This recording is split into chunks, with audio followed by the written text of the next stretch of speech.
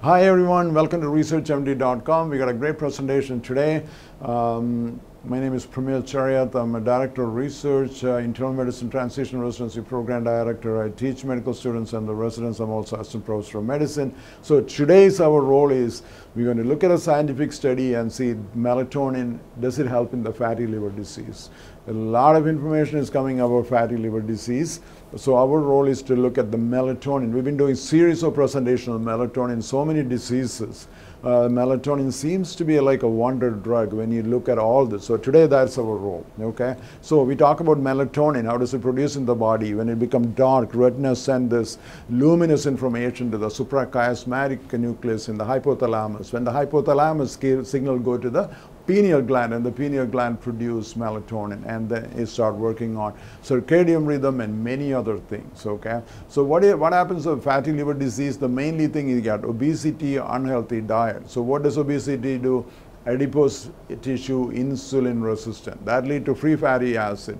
Increased number of free fatty acid that can damage the liver. There's also free radical formation, oxidative stress. So free radicals are like oxygen molecules which contain uneven number of molecules, so they can combine with the other compounds very easily, cause a damage. So melatonin, what is melatonin? It's an antioxidant working through superoxide dismutase and glutathione peroxidase, okay? So they can control the free radical formation, and they protect the liver. Use this mechanism. So now next thing we have to do, we did do literature research. Is there any scientific studies out there showing our scientific principles? Is it helpful in a patient with fatty liver disease? So we found this study. We're going to go over it. In this study, they were looking at the investigative effect of the melatonin supplementation in non-alcoholic fatty liver disease, okay?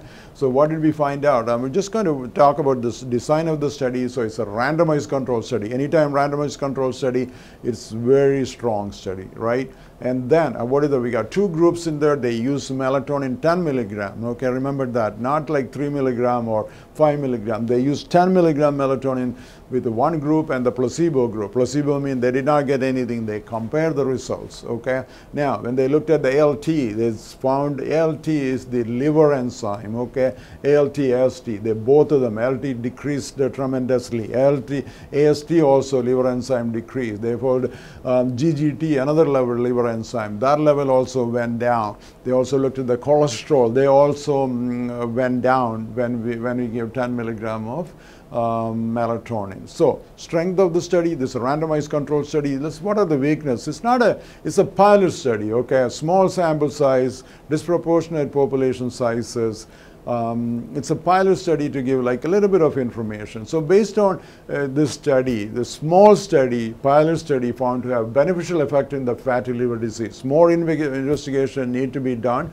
Hopefully further studies will be there to confirm their finding. Okay, thank you very much for watching. We'll be back with another presentation soon. Please subscribe to our channel.